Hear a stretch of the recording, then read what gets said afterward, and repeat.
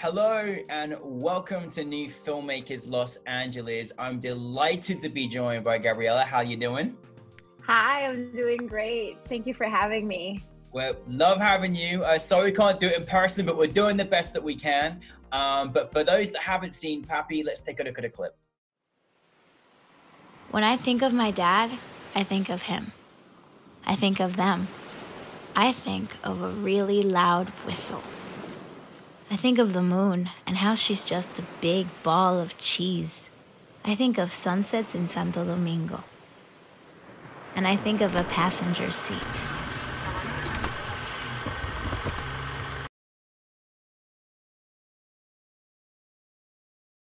I'm so happy to share this moment with you because this film Papi is so special and so heartwarming and so wonderful. But for those that haven't seen it, tell us a brief synopsis of your documentary. Well, Papi is a documentary portrait of my own father in which I followed one day at the beach that we took in Dominican Republic earlier this year, actually.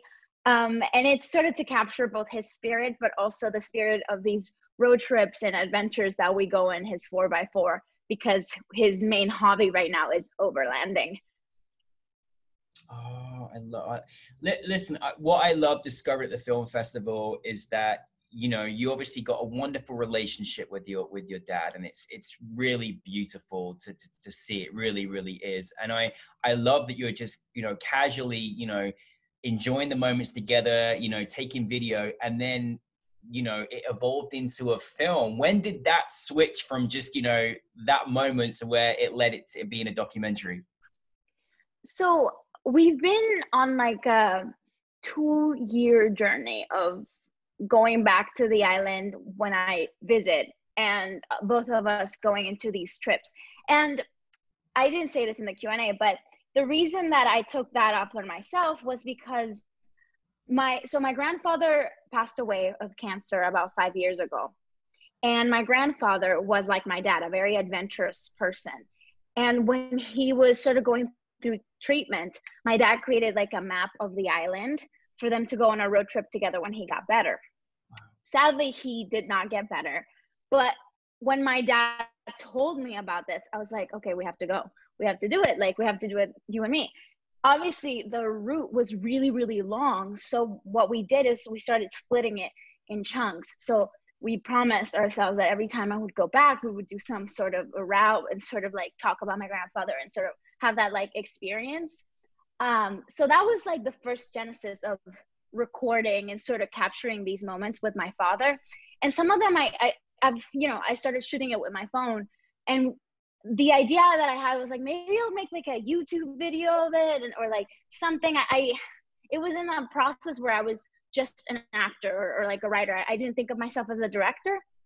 And as the years sort of evolved, about a year ago, I started really, really thinking of myself as a director and sort of taking hold of my own stories. So when I shot this particular section of the film, I already knew that I wanted to make some sort of narrative film about a father-daughter road trip. So the idea was just like archival footage for research. But then I started playing around and really, really capturing. I was like, oh my God, like this is such beautiful footage. And I was just like, what if I just do a short about it and sort of show people and try to capture him. And I think that was a blessing because he was already so comfortable with the camera, and he's so charismatic but it took all this time to warm up to it. But I'm so grateful that it evolved like that. So it was like around January when that happened. And I mean, it's amazing the timing that you also, they say it was January of this year. Obviously the turn of this year, things obviously changed. It was almost like a final hurdle before things really turned around in the world. You got to enjoy this moment together, which was so special. Seeing it played out on camera, you and your dad's relationship, it really is like a beautiful dreamlike relationship between father and daughter. And your father is just such an inspirational spirit. You can feel his spirit shine through on the camera, how much he loves you, just the experiences are together, and that he's really nourishing and experiencing life in that very moment. Like he's living in the moment. And I, you either got that or you don't, but I mean, just watching him just, in the water with, wine in one hand, cheese in another is like the most dream-like mesmerizing scene for me, let alone anybody else. Like that's my dream. I mean, obviously, your father. I mean, you must know that he's got this incredible spirit, which comes, flows through you too. What I mean, did he kind of say, "Hey, Dad, you're really special, and I want to make a film"? How was his reaction to it? Oh my God. I would never. I love him, and I think he's always teaching me things. And I've seen him transform in the last years of his life, because he's been tuned in. I think also the death of his own father and sort of having his kids grow up in a way. I'm 25 now, and so sort of like seeing, and he's in his 50s, so seeing that transition of him just like this, I have one life to live, and he's always had that thirst for life, but lately it's been even more potent. And I think it's been a journey of him to like also like finding forgiveness, and like I'm not gonna disclose all his personal business, but I know that it's the in-between moments to where he is now that he's learned so much. And so I'm very grateful that he shares with me all these sort of nuggets of knowledge, and through him I get to sort of embrace myself as well. So I never sort of mentioned it. I made it always like a us thing, because I feel like the moment I tried to have him perform, the moment it was gonna lose its magic. So I know my dad very well. So I know that the moment I tell him like, explain this thing, it becomes presentational. And sometimes I leaned into that because it's also part of who he is. He's a people person, and I'd like to think that I inherited that from him. So I know when that's playing, but he's also one of these people that always wants to enjoy things to its maximum sort of potential.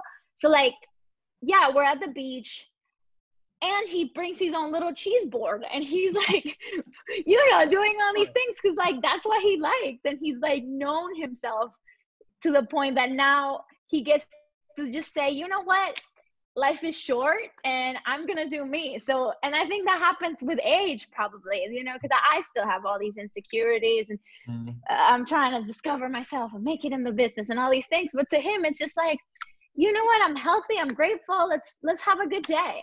Yeah. And I remember I was like a little tired, and I was like, can we go at one point after we got, and he's like, no, I can't go before we see the sunset. And I'm so grateful we stayed, because the best moments in the film are, when the sun is coming down. And he just put the chair, and that was all him. I was just like, okay, this looks good, let me capture this. Wow, I love that. I love that you captured these moments. Like, I mean, and these are real, truthful, natural moments that you share together. I think the wonderful thing, I mean, it's obviously taking something very personal. I mean, this is your relationship with him, so it's, it's yours, but I think the one thing that I certainly felt, and I felt our audience feel as well, is that, you really just taught us and reminded us just the importance of life and enjoying moments and being in the moment and appreciating nature. I mean, all of the things that you were doing was available to you for free. It was just the experience of being by the beach and wow, like it was mesmerizing. And I think particularly during these times, it's such a great reminder of just the beauty and the simplicities of life, and how, like you said, your dad takes things to the maximum possibility and capabilities, and how much we don't sometimes do that in life. And I think your dad was a great teacher for us all to remind us of what's important, and what we should value. And love, and love. And I was just like, I honestly had tears. Like it was stunning. And I'm so glad you shared that with us. Going on from that, I really do love the way that it was. I mean, let's go into this, because for any other filmmakers out there that are hesitating about making a film, I love how you shot this. I love the filter that you gave us. And tell us a bit more about that. Well, if I fooled some people, I think I succeeded because You did. the film was shot entirely on my iPhone XR. Thank you, Which iPhone. I find like I'm amazed by it. And I think there's so much, again, there's so much accessible to us. I made this film for free. The trip we took was for free.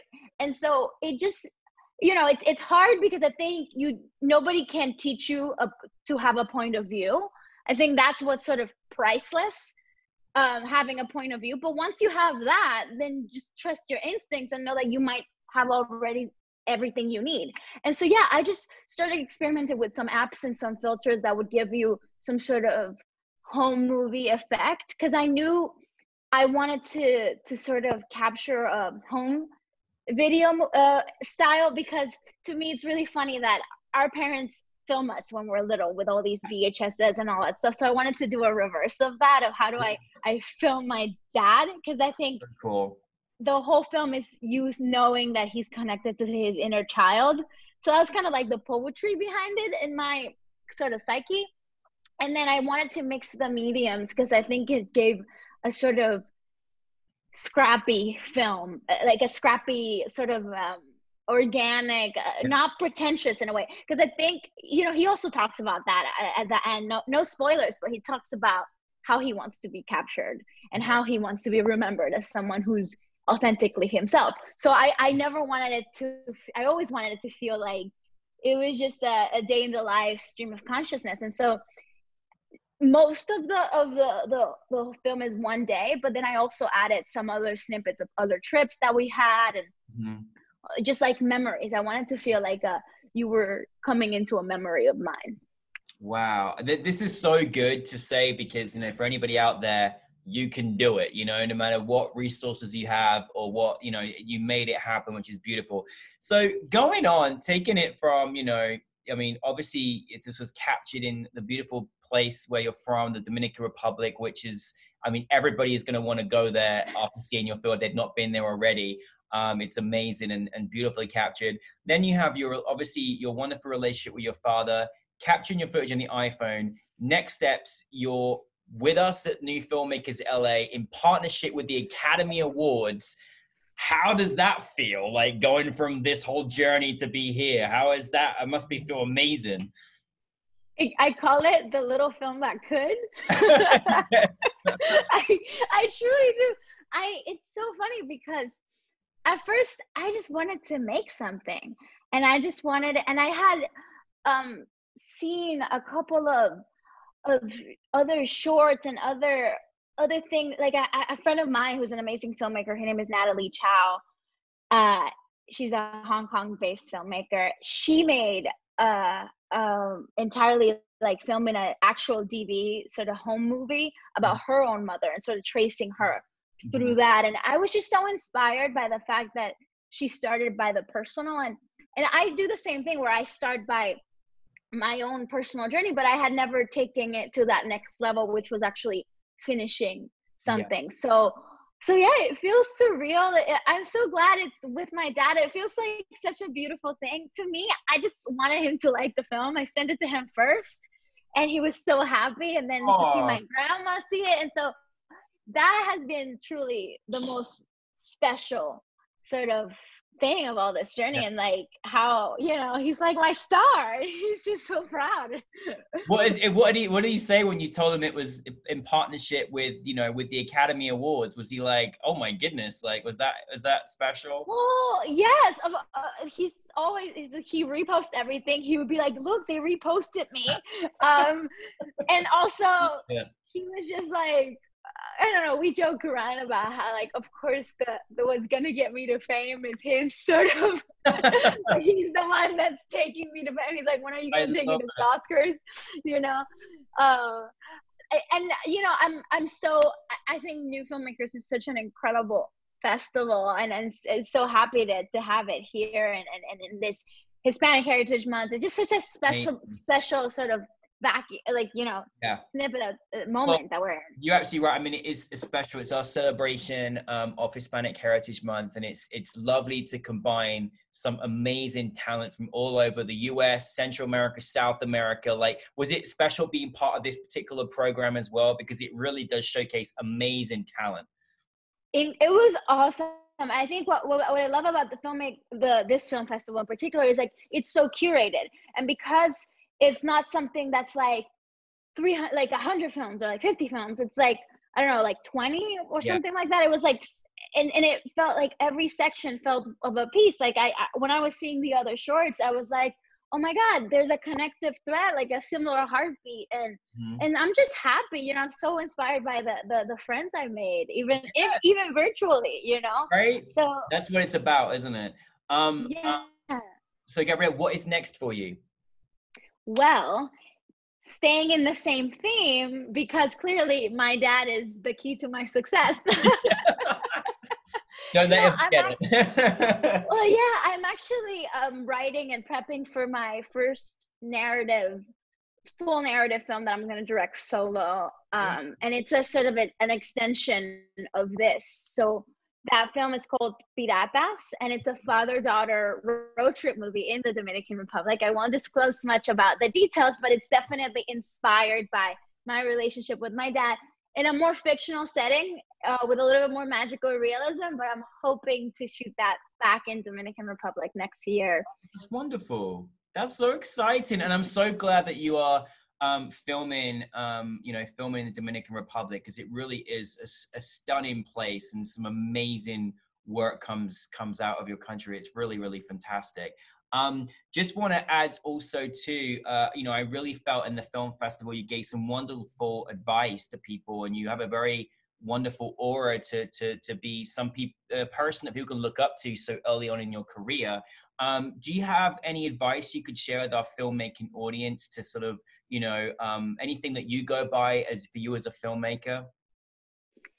Well, what I've learned from this whole year that I've been in, I've applied to everything, from script competitions to fellowships to film festivals, and I've gotten so many rejections, and it feels so amazing when that rejection is a yes and not a no. And what I realized in this whole year of putting myself out there is that it teaches you that some things are gonna land and some things are not, and then you'll end up when you need to end up, and what you just need to do is just go for it. I really think so. I went to acting school and I took film classes, but I didn't my journey as a creator has been very organic. I've learned as I go, and I think that's completely valid. I think if you can get on set. If you can watch videos. If you want to say something, try and find a way to make it happen, and also find people that believe in you and help them out as well. And I think you should never just trust your intuition. I think that's the most important thing, and just jump in and lean in. And I think even if you don't see the results immediately, you'll see the sort of fruits of your labor as you go.